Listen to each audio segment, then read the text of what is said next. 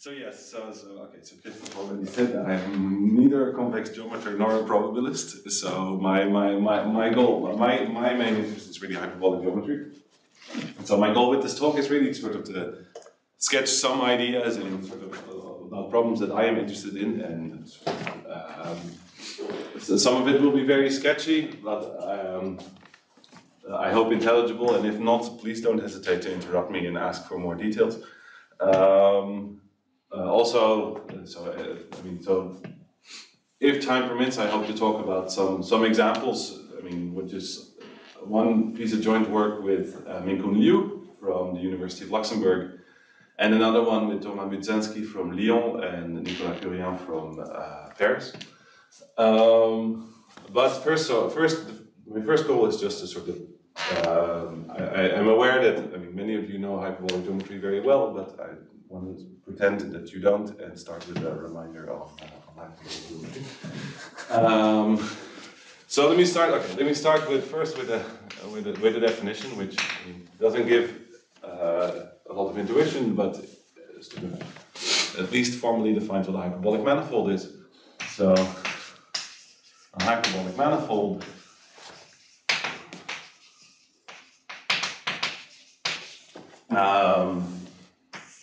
is a complete Riemannian manifold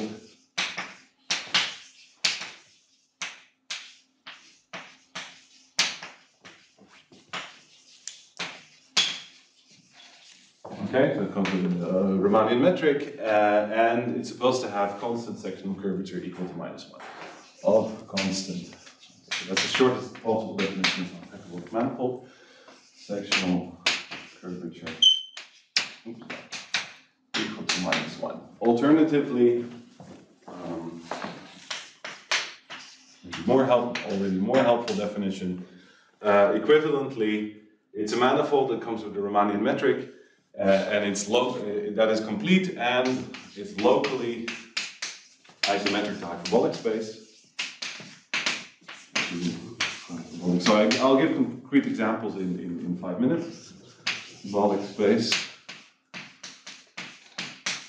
Hn, so n being the dimension here, which as a set, there's multiple ways to describe it, but for instance you can take upper half space, so you take x in Rn,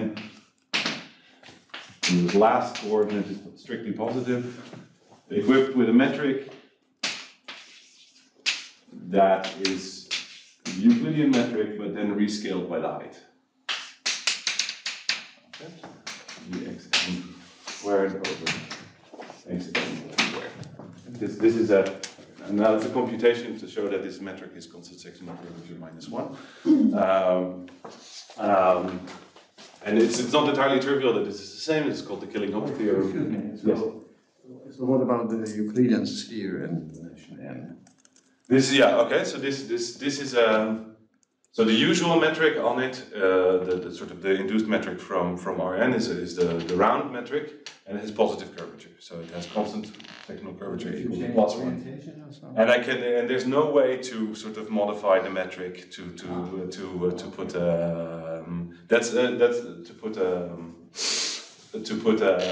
make it negative. This is not possible. No, there's a good remark. So this is okay. Let me wave my hands at the proof of the fact that you cannot do that. So the modulo the same theorem that I'm using here, but suppose I put a metric on the sphere. It's not really a nice proof, but okay, let me say it anyway. The fact is, if I have a Riemannian manifold, I can look at its universal cover. I can pull back the Riemannian metric, so I get a Riemannian manifold. The universal cover naturally comes with the structure of a Riemannian manifold, and if I have a hyperbolic manifold, I get a manifold. This universal cover has a Riemannian metric of constant sectional curvature -1. And there's only one such manifold that is both simply connected and has a metric of constant curvature, sectional curvature -1, namely this one. So you said universal cover is simply connected. Yes, yeah. The simply connectedness is important here. And okay, but the problem is the universal cover of the n-sphere is the n-sphere itself, which was not even diffeomorphic to this thing, right? So it's not this. So the n-sphere is not going to work. I'll give concrete examples where it does work. For instance, Formally, the universal cover is what? Sorry. It's there's multiple ways to define it. It's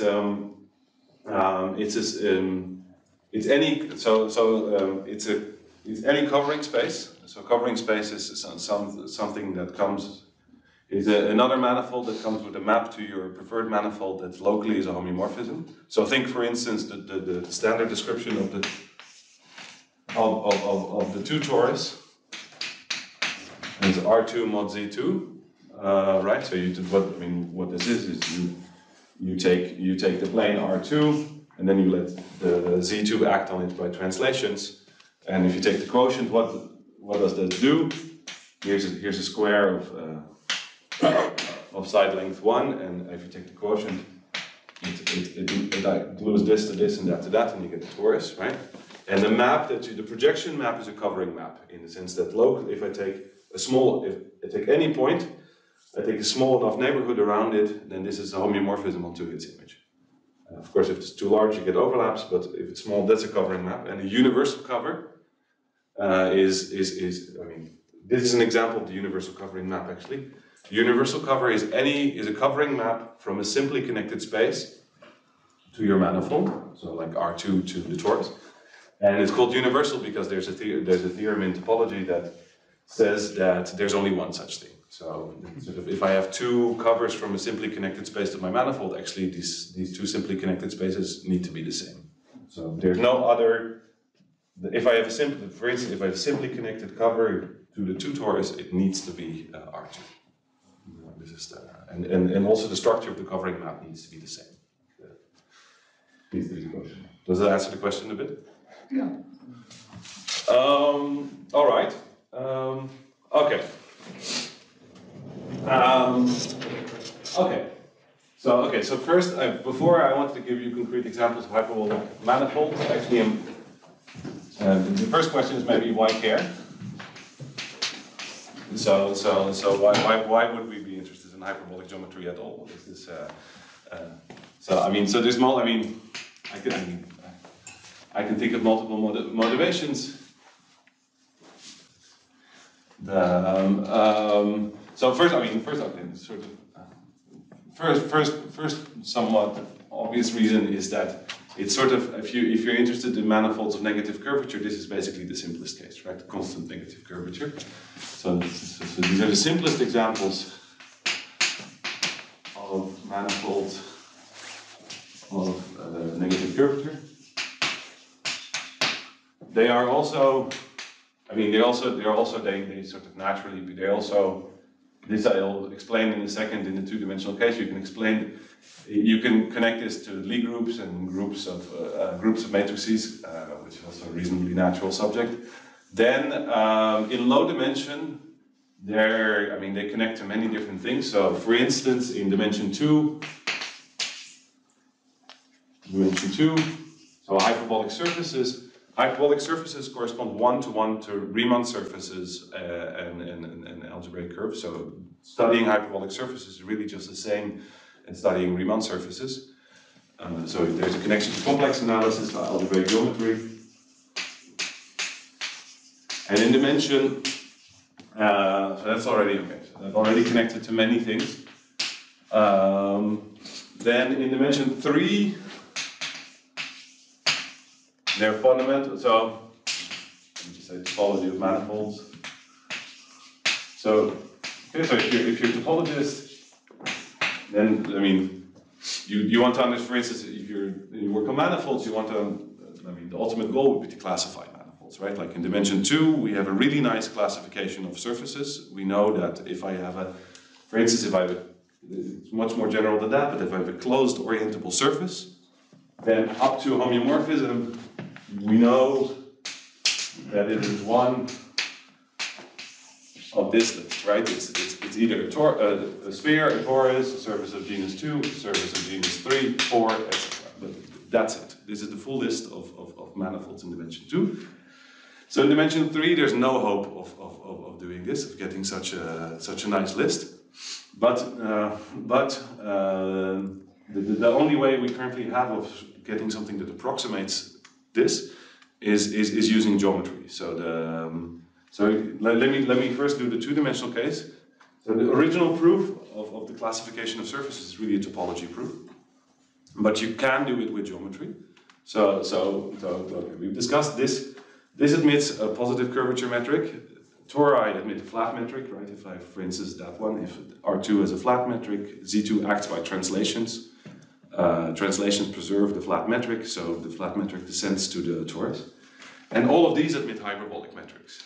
So one way you could hope of proving this is you say, first I prove that every two manifold admits a metric of constant curvature, either positively curved flat or negatively curved. And then I try to classify manifolds with a constant curvature metric. This works. This gives you, I mean, it's much more recent, but gives you an alternative proof of this classification of surfaces.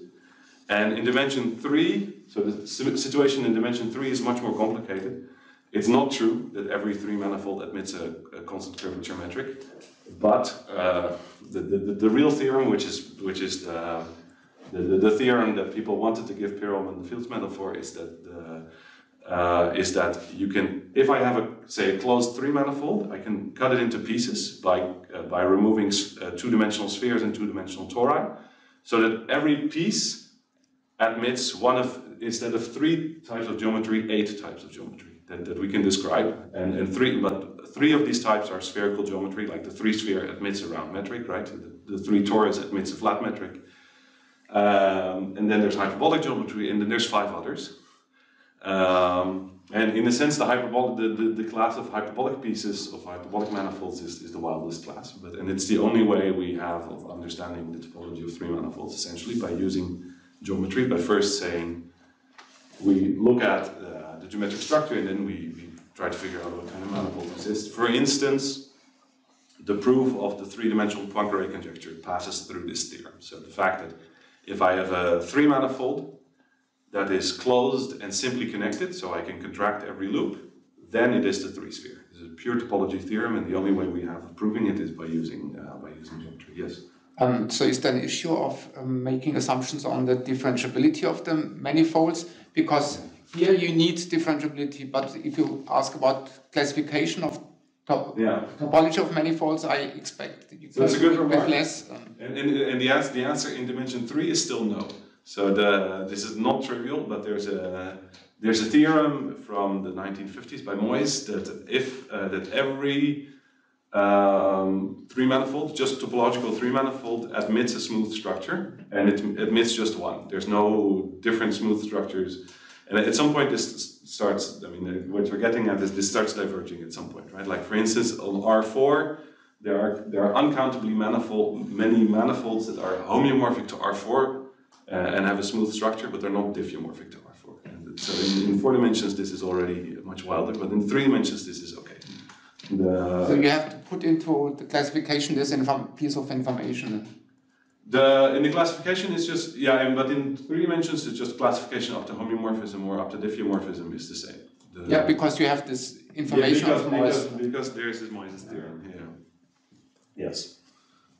Yes. How about the projective space? A projective space.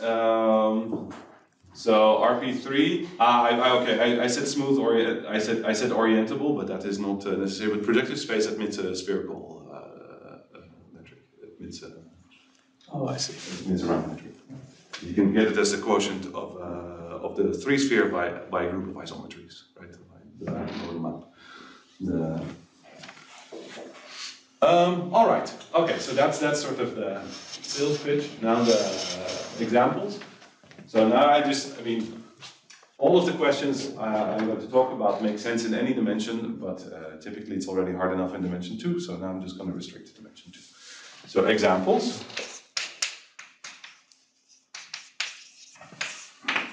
So the first example, so first of all, we can mimic this. So, okay, let me draw the hyperbolic plane again. H2. So now, so this is, let me use complex coordinates. This is x plus iy, y positive, and the metric is dx squared, dx squared plus dy squared, y squared. I can do this. So what do I mean? I take a group of isometries and I take a quotient. This works. So first we understand, I mean, the isometries of R2 are translations and rotations, right? So we need a theorem like this, which is that this you can figure out. So I'm just going to take the orientation preserving ones, which are which as a group is PSL2R. So 2 by 2 matrices of determinant 1 considered up to a sign. So SL2R up to plus minus the identity. And it acts as follows. So if I take this matrix A, B, C, D, and I take a point in the upper half plane, then it acts by Möbius transformation. So A, B plus D, CC plus D. Alright, so that's proving that it is an isometry is now just a computation, right? You have the metric, you have the formula, so a priori you can compute this. And then proving that it's all isometries. It is also not hard, I'm not going to get into this, but what can I do? So here, what Z2 is a group of isometries, it's not just any group, it's discrete. That's important for the quotient to be Hausdorff. So I can take a discrete group. That's not enough, but let's start there.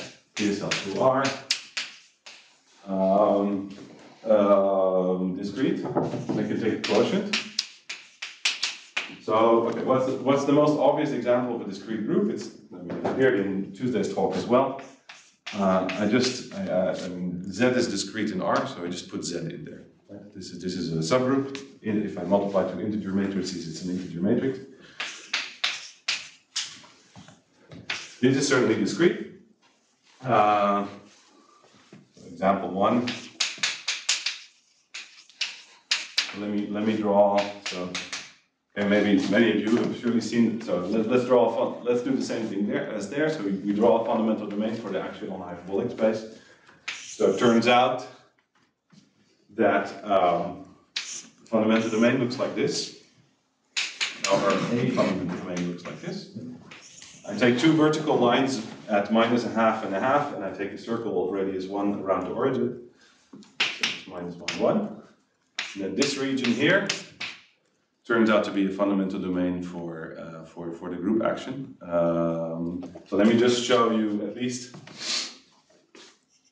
So for instance, let me try to convince you that it tiles the plane. If I let the group act on that it tiles the hyperbolic plane. So for instance, we have the matrix. We have this matrix in there, right? This is a PSL2Z matrix. And it acts on Z. Just if I fill in the formula, I just get Z plus 1.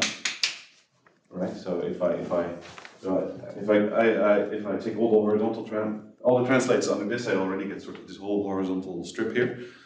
And then there's another matrix where the action is a bit less obvious, but there's this one. Actually, these two matrices together is a exercise. These two matrices together, they generate this group already. So you should be able to tile the whole plane just by using multiple product of these matrices. And what does this do? So first of all, observe that if I put I in there I get I back. So I is a fixed point for this matrix. And it rotates with an angle pi around I essentially. So this let's see. So this fundamental domain here, it goes to something like this here, and then sort of you can fill this region up by translating again, rotating again, so on and so forth. A bit hand wavy, but that's the idea. So what you also see what this also shows you is that in the quotient, so the first map, it maps this side to this one, right? So in the quotient, this gets glued to that. And the angle pi rotation, the second map, it maps this you can compute, it maps this little segment to this one here. So that gets, so what, and it turns out that's enough, it's not trivial, completely trivial either, but that's enough to entirely describe the quotient. So what does the quotient do? You just sort of take this strip and you fold it over. So it looks something like this. Okay. So here's let me color code the points. So this is that point, and here's the image of I. So you also see that, so the reason I'm drawing this as something that becomes more narrow and narrow is just because remember, the metric is just the Euclidean metric, but then scaled with height. So if I move up at sort of constant Euclidean speed along these lines, I converge they converge to each other in the hyperbolic metric. Okay, so this is a complete. This also guarantees completeness and finite area.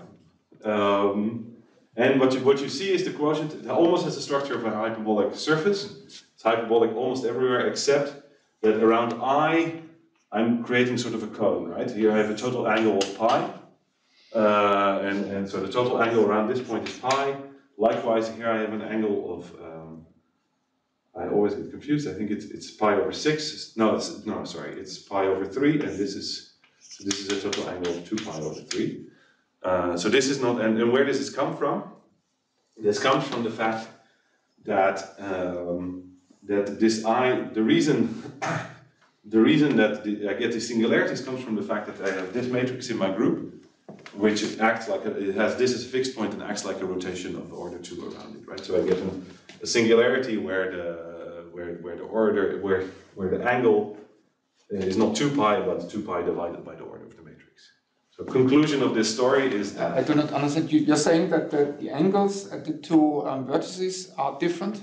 Are not, I mean, if I had a smooth hyperbolic metric, they would be 2 pi, right? And they are, something I should have said earlier is that because this metric locally is just, how do you compute angles if you have an inner product, you take ratios, right? And you get the cosine of an angle.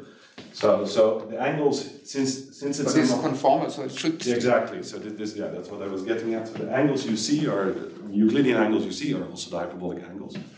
And this angle is pi, and then there's a total angle pi here, and then I glue that to that. So I get a point in the quotient that has a total angle of pi around it. And here the total angle is pi over 3. And then again, I glue two copies of it together, so in the quotient I get the total angle of 2 pi over 3 here around this point. Pi over 3 or pi over 3? No, I have pi over 3 here and pi over 3 there. Okay, and then, yeah. Then I glue them together. And then you see, so you see that this comes from the fact that I have these finite order elements that have fixed points. So if I assume discrete and torsion free just means no finite order elements in the group, then I get a hyperbolic surface. That's discrete and torsion free. So gamma is discrete, not only discrete for, this space, it's not a hyperbolic surface, but it is Hausdorff, and that's guaranteed by discreteness. Plus torsion free, so no elements of finite order. Then H2 of gamma is a hyperbolic surface. Okay? And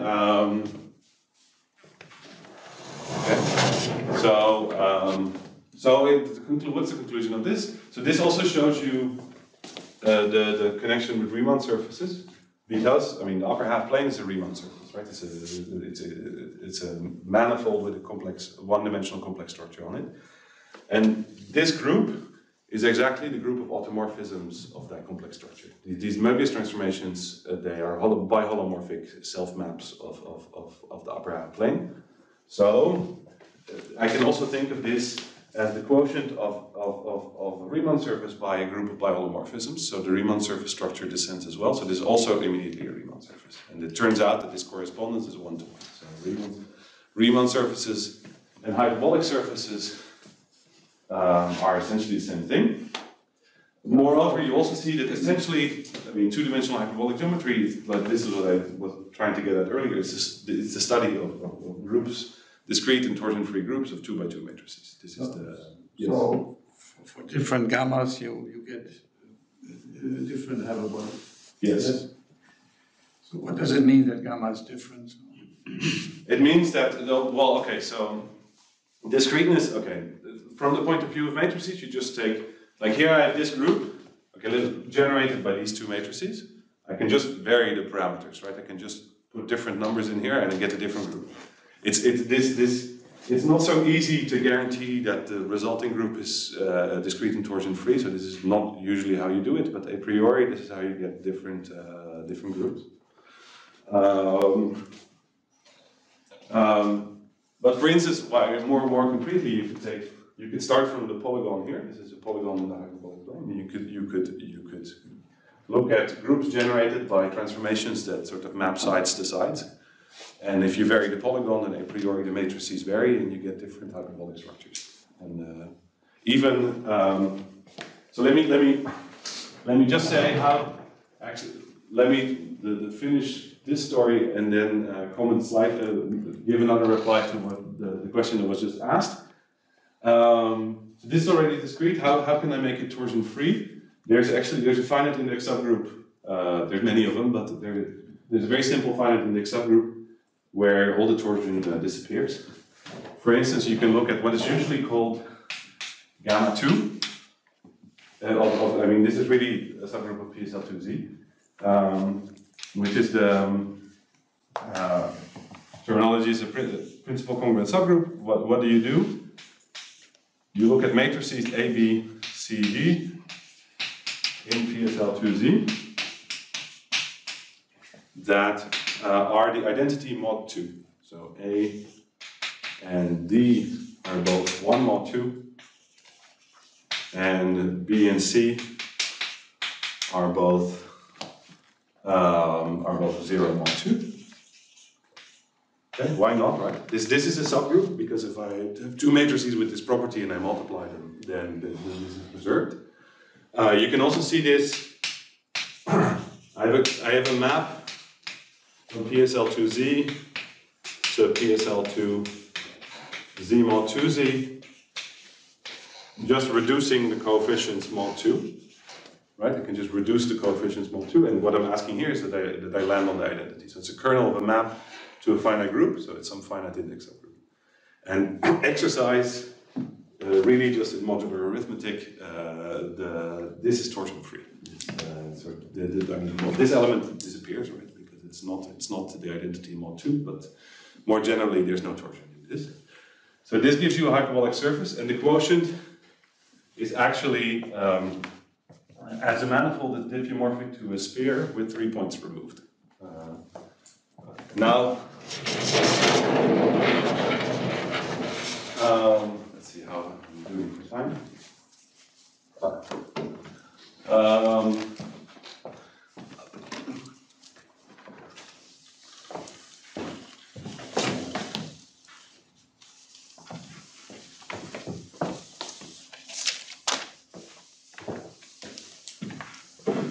So let me skip for now other examples.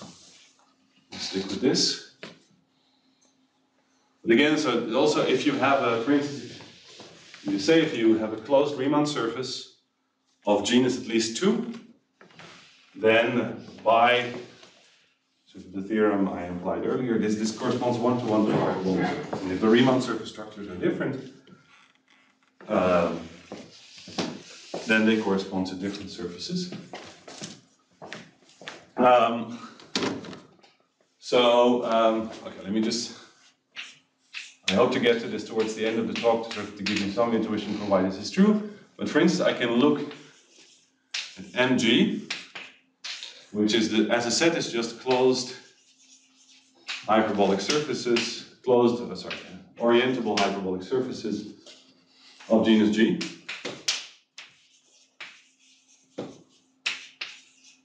Considered up to isometry. So I identify any pair of isometric surfaces. So this is just a set, but you can put there's a natural topology on it. And this is a 6G minus 6 dimensional, orbifold. So not orbifold is something like that. So it's not quite a manifold, but almost. Meaning around almost every point there's a structure of R6G minus 6. It's homeomorphic to R6G, except there is a positive codimension locus that corresponds like the conical points in the picture there, where it has a structure of a cone. So where it looks like where it's homeomorphic to R6G minus 6, quotiented out by some finite group acting by isometries. This is okay. So I'm saying this just to try to convince you there's lots out there. Even if I fix the topology, there's lots of choices for the hyperbolic metric. And again, this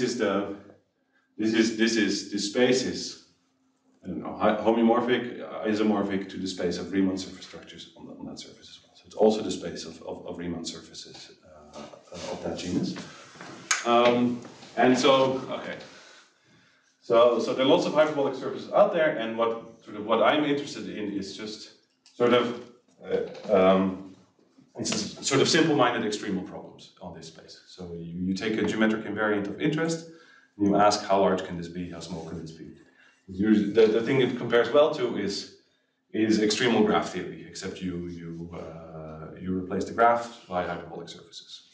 So let me give an example of an invariant which has an analogous story in graph theory. So which is the systole. So if X is a hyperbolic surface of genus G, its systole is the length of the shortest closed geodesic on that surface. Shortest, I'll draw a picture in a second. Shortest closed geodesic on X. So the picture type of mine is something like this. If your surface, the surface looks something like this, then the systole would roughly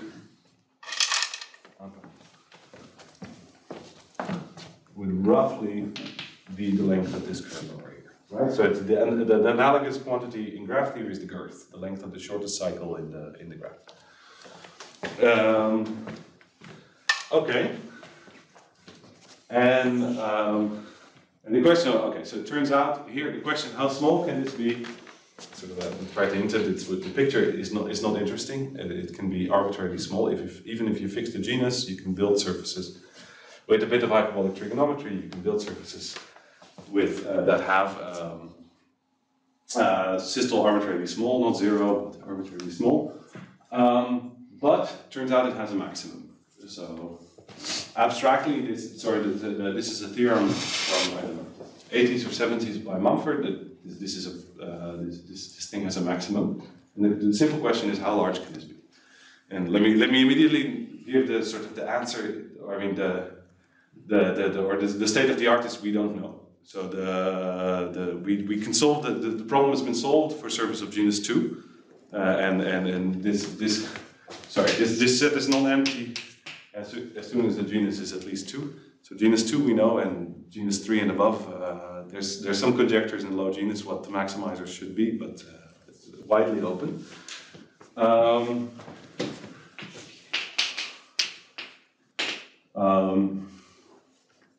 What is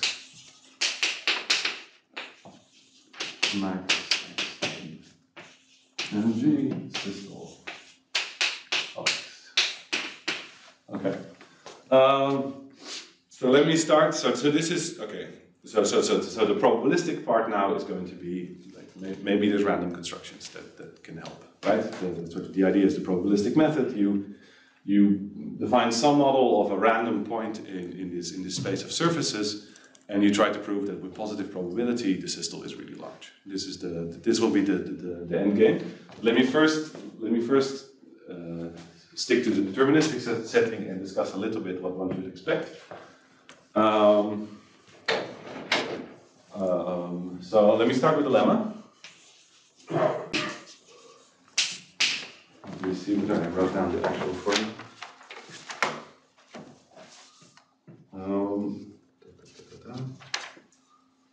Yes. Okay. Also, yeah. Let me say this. There's other why would you care about the systole? So for, it's also just more advertising. It's also, it turns out this as a function on this set. It's a topological Morse function. So it's not smooth. It's smooth at most points, but sometimes it's not smooth at points where sometimes if I sort of vary the metric on the surface, sometimes which curve realizes the systole flips, and at those points it's not smooth. But it is a topological Morse function, which in particular means you could. There's many things about the topology of this space that we don't know, and so in theory you could, if you understand the critical points of the function, you could say something about the topology of this space. There's unfortunately sort of we can't. So Manfred proved the maximum exists, or what? Yes, there is a maximum. It's a proper function. There is a maximum. No idea whether it's uniquely realized or whether it's realized by multiple surfaces, but there is a maximum. And actually, we by now also know that there are tons of critical points for this function. And then tons of local maxima also. Okay. But let me first say what to expect. So let me prove a little lemma. And G, I take a hyperbolic surface of genus G. The claim is that the systole of X is at most. Okay, now I need to cheat. I will first write down the formula. 4 times, just to tell you it's explicit, the arc hyperbolic sine of root of G minus 1. Okay, and then more, as G tends to infinity, which is the case I'm mostly going to talk about later, this is 2 times log of G plus 2.772 blah blah blah plus something times.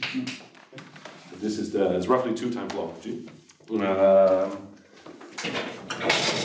You'll see in a second why I'm making this point of this error term. The second error term.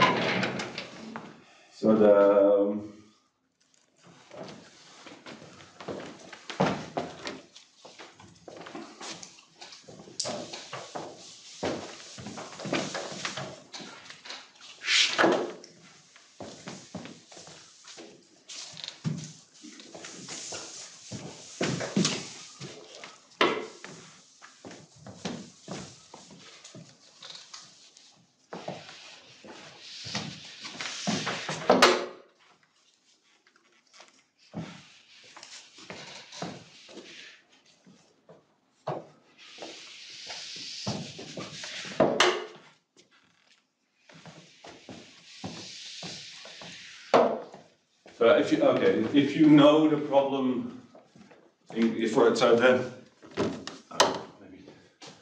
just comment on the side. So the analogous problem in graph theory is the following.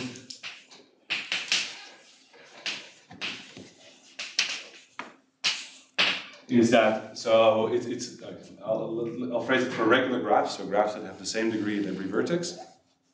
At least cubic, so a degree at least 3. You can ask, if I fix the number of vertices, how large can the girth be? How long can the shortest cycle possibly be? And there's a classical bound known as the Moore bound. So here my graph G is D regular, degree D, n vertices, and the Moore bound says roughly that the girth of G is at most 2 times log the base D minus 1 of n plus, well, it's much more explicit than this, but plus little log of n. So this is in the proof. So And also, okay. Also in graph theory, sort of the problem, the state of the art is roughly the same. So this is essentially the best asymptotic upper bound that exists. And the proof is of the two bounds are also the same. So let me prove the hyperbolic version. Sketch it. Modulo hyperbolic trigonometry that we need. So let me draw a surface. The idea is you take any point in your surface and you start growing a disk around this point. And as, of course, in the beginning, your surface is locally hyperbolic. So in the beginning, this looks like a disk in the hyperbolic plane. But at some point, it starts to overlap, right? At some point, so maybe at some point, it looks something like this, and then it overlaps on the back. And at that point, when it overlaps, what happens is that two radii that meet and create a curve of length twice the radius, right? And this curve, this is not a geodesic, but I can homotope it around, make it a geodesic.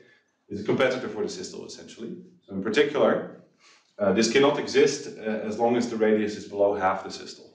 This overlap cannot exist as long as the radius is below half the systole. So what does that tell you?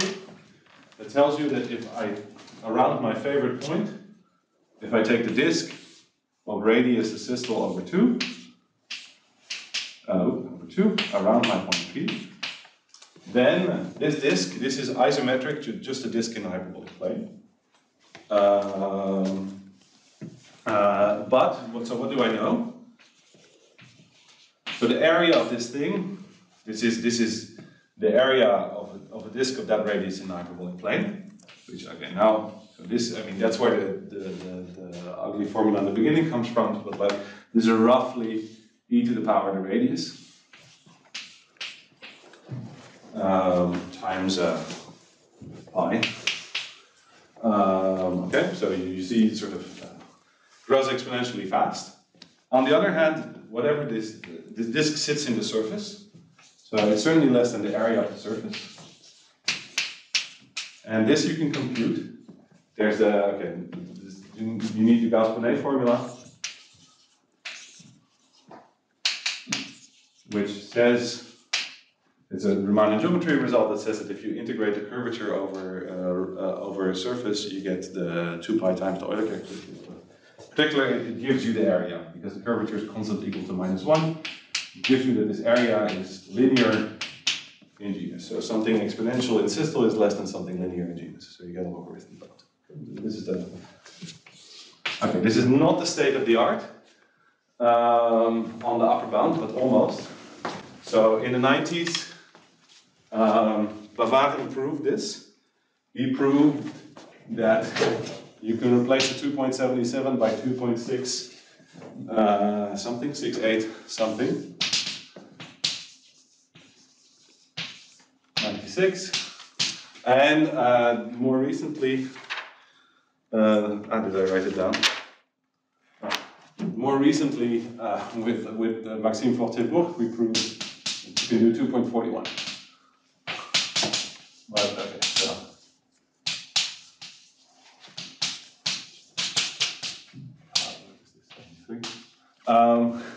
But one funny sort of,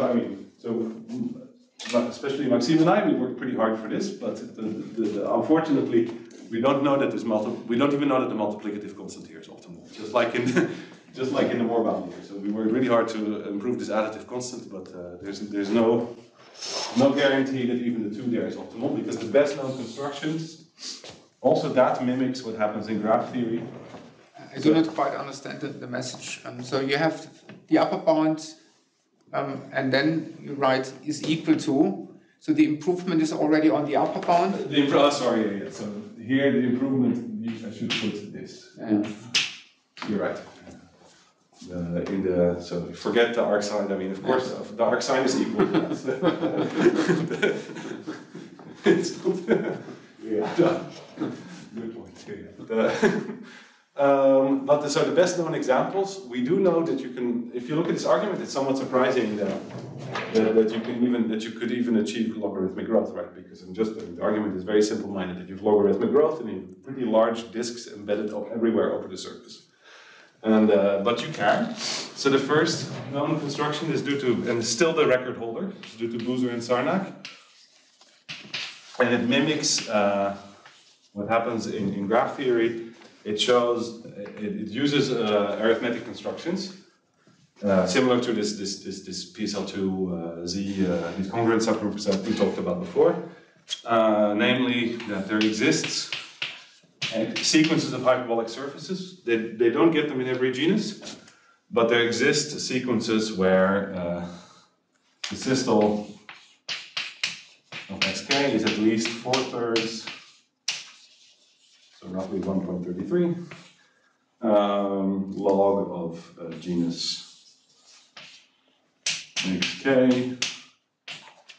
plus, actually, minus a constant, a universal constant, and the genus tends to infinity, genus with k. Right, so 4/3 is the best we can do, and 2 is the best upper bound. So this is the state of the art, and again, sort of in graph theory, 2 is the best known upper bound, and 4/3 is also the best we can do, with also very similar construction. So the question we worked on with Min-Kun is, okay, I have 12 minutes left, is how about random surfaces? Are there random constructions that you can use to attack this problem?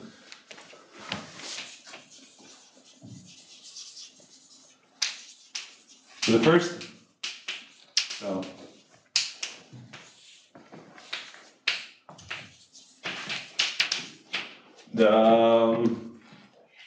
let me click on this name because Min-Kun has the problem that if you look for Liu on the archive, you get many, many papers, but if you look for Min-Kun Liu, then it will be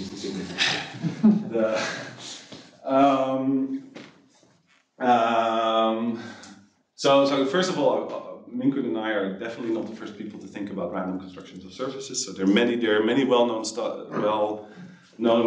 models of random surfaces. For instance, there is a sort of a Lebesgue measure on this moduli space of finite volume.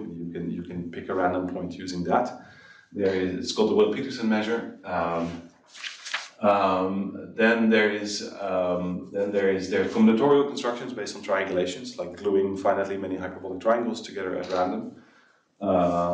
And then there's random covers. You take if I fix a surface and a degree, then the number of covers of degree d is finite, so you can uniformly pick one at random. It turns out that the systoles of all of these constructions are just like they are in random regular graphs. They are uniformly bounded. In the sort of the systole as a random variable converges to a finite random variable in the limit. So not only do you not get logarithmic growth, you don't get any growth at all. So you need to set up to do this. You need to set up the construction to do this. And this is what we looked at with Min-Kun. So we looked at multiple constructions, all inspired by constructions from graph theory. So maybe I'll talk about random regular covers.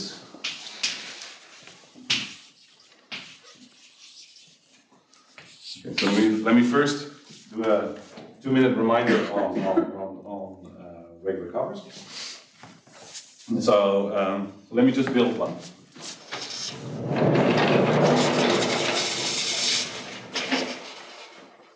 I need someone to draw a picture.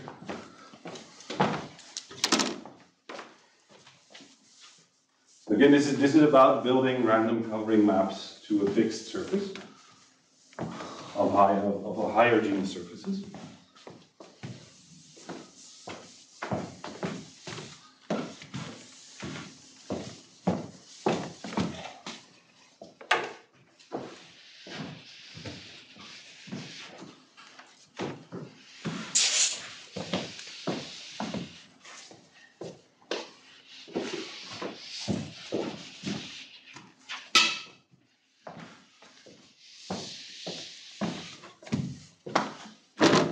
So let me first show you an example of a regular cover.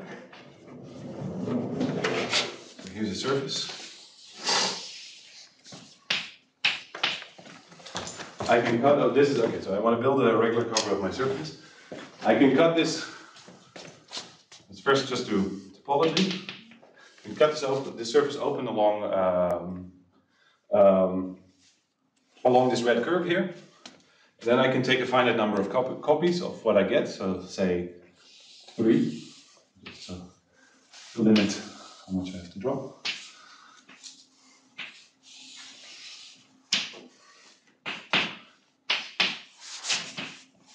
And then I gloomed, sorry, here the red curve is going to create 2 boundary components on each copy. I glue them together in a circle like this. Ooh. Okay. Okay. So this is, I mean, okay, if I glue this nicely, then I have a covering map, right? I have a map. I have a map. From here to here, and what is this map? Here I have a group, I have a cyclic group of order 3 acting, permuting the handles, and the quotient map is a map to this surface, and that's a covering map because locally it's injective, and it's a regular cover. So what is a regular cover? It's essentially this. It's a quotient. You have a surface, you have a group acting by homeomorphisms, and you look at the quotient map. This is a regular cover. You have to watch out a little bit that the homeomorphisms. So what's special about these homeomorphisms is that they don't have any fixed points, right, in the surface. I can also build. You can imagine building a surface like this. Right, with an order 3 symmetry, but it has with 2 fixed points, one on the front, one on the back. And if I take the quotient here, then this again, I'm going to get some sort of singularities around the fixed points. So what I want, okay, but this is a regular covering map, and I also have a group theoretic description of this. So now, first, let me say, if I put a hyperbolic metric on it, I can pull it back to a hyperbolic metric there, which has an order 3 symmetry, right? I have just cut it open along a geodesic, and then I have an order 3 symmetry acting there. I get a hyperbolic metric upstairs. And there's also an algebraic description of this. So again, now suppose this is the hyperbolic plane, mod some group of matrices. Then this becomes a hyperbolic surface, so it's a hyperbolic plane mod some other group of matrices. And what is the relation between these 2 groups? Well, this is identified with the fundamental group of this surface here, this gamma, that describes loops. And if I have a loop in gamma, an element in the fundamental group, I can look at intersection with this red curve here. Right, so for instance, this one, so loops come with, let me orient all the curves. Loops come with, loops in the fundamental group come with an orientation. Let me orient this curve too. I can count intersections with orientation, meaning every time it intersects in this direction, I count +1, and every time it intersects in the other direction, I count -1. So it gives me a map. So I get a map from gamma to z, right? And then I can reduce mod 3.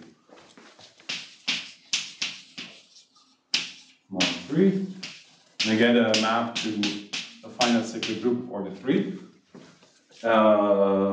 Right? And now let me try to figure out what this lambda is, what the fundamental group is upstairs. The fundamental group upstairs is comes from all the loops down. I pick one lift of my base point. And to figure out what the fundamental group is, I need to figure out which loops downstairs. So if I take this loop, for instance, and I try to lift it, I try to find a pre-image here, it's going to look like this, right? Something like this. Here's another copy of this base point, and this lifts like this, right? And when does it lift to a closed loop? exactly when I intersect 3 times, right? So when, in general, does a loop live to a closed loop upstairs?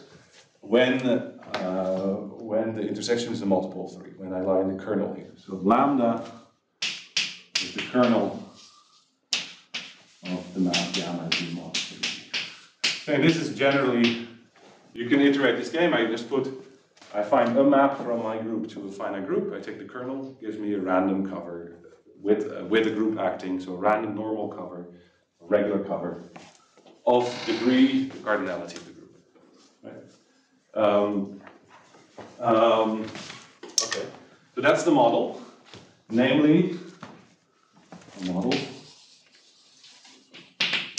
is you take, as a probability space, first you take some sequence of finite groups.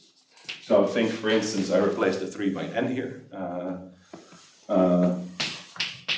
Sequence of finite groups.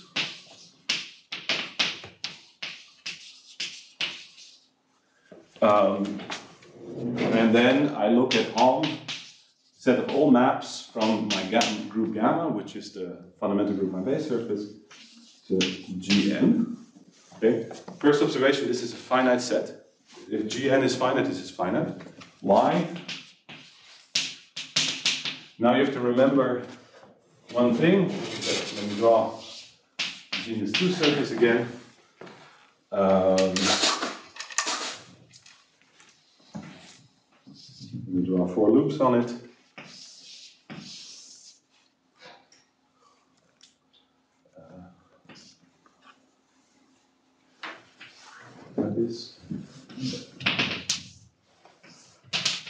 Okay, if you stare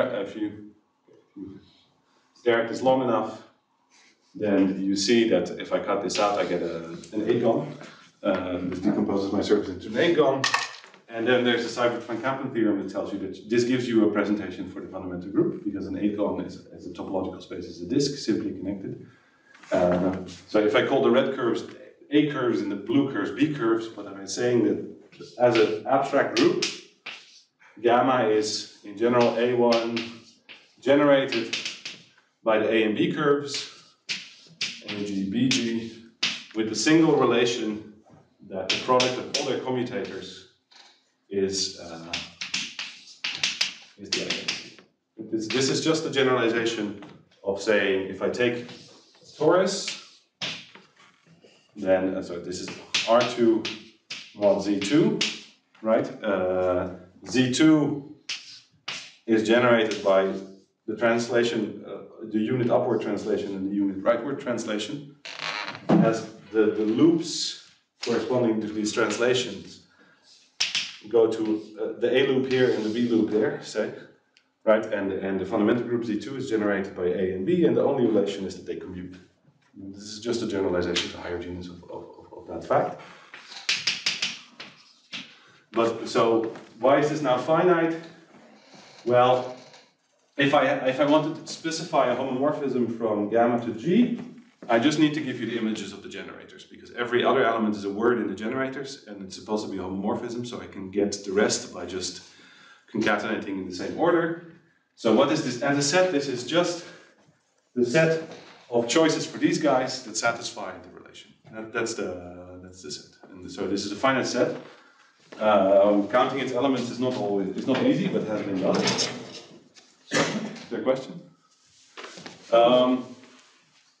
Okay, so now so you can pick a point at random. So first of all, cyclic groups don't work if you want systole growth. Why not? Let's look at the picture again. Here's a curve. Maybe not do red. Look at, for instance, this curve here.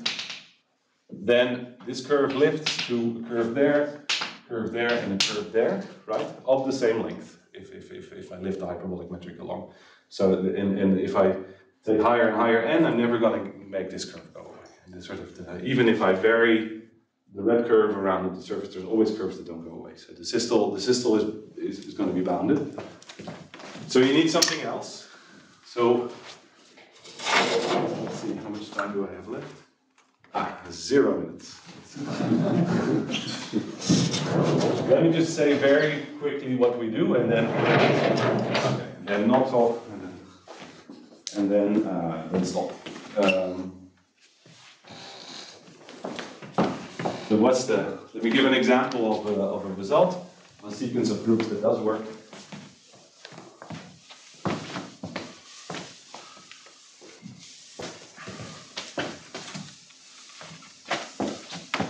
Maybe I'll.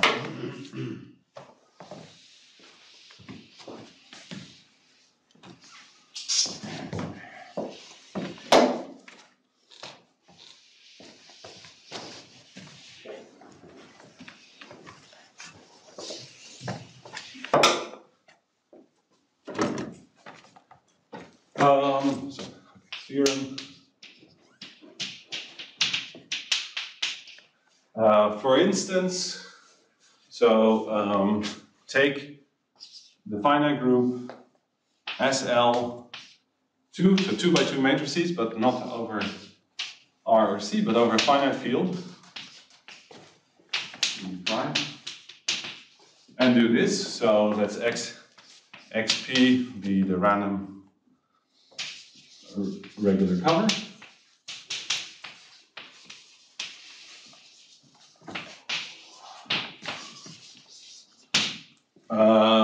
Then we prove that you get logarithmic growth. Unfortunately, we don't get the 4/3, we just get 1/3.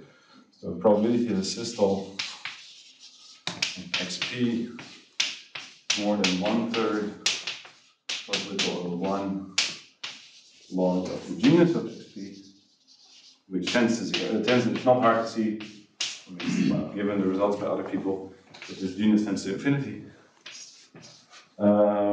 This probability tends to 1 as p tends to infinity over prime. Okay, so for these groups, the idea works. Let me not write anything anymore, but just comment. So what's the one-line sketch of proof? So what's really nice. So what's nice? So another sequence of groups that we would really like to understand is symmetric groups. You just take Sn, the symmetric group on n letters, and you let n tend to infinity. This is much harder. So why is this easier? It's because this group is a group of matrices. So in particular, this thing here, again, as a set, what is this? This is the set of 2G tuples of 2 by 2 matrices that satisfy my relation. So it's an algebraic variety over a finite field, but it's an algebraic variety. And if I'm asking that the systole is small, I'm asking that certain short curves from the base surface lift to the surface up top, which sets an algebraic condition on the cover on the map. So the set of bad surfaces, the set of surfaces where the systole is small, is an proper algebraic subvariety of this variety, which means that now the fact that it's all algebraic is really nice because that means immediately that the dimension drops, right? If I take a non-trivial polynomial and I take the locus that cuts out in Rn, say this is of lower dimension than n, and things of lower dimension have fewer points over a finite field. Number, like think of, let me SL2Z, P. How do I count the number of points in this finite group? I have four entries in my matrix. And one condition, right? So for entry number 1, 2, and 3, I freely pick one of P elements, and entry number 4 I use to correct this. So you expect, and it's roughly true, there's roughly P cubed elements. So P to the power of the dimension of the group elements, and this works for these algebraic varieties also. So you get, just from this really soft algebraic geometry argument, you get bounds on probabilities of bad sets. And this is why this works, and it doesn't for the symmetric group. And, well, the work with Thomas Nicolai is very different. It's about diameters, and anyone who wants to hear about it can talk to me afterwards. Thank you very much for your attention.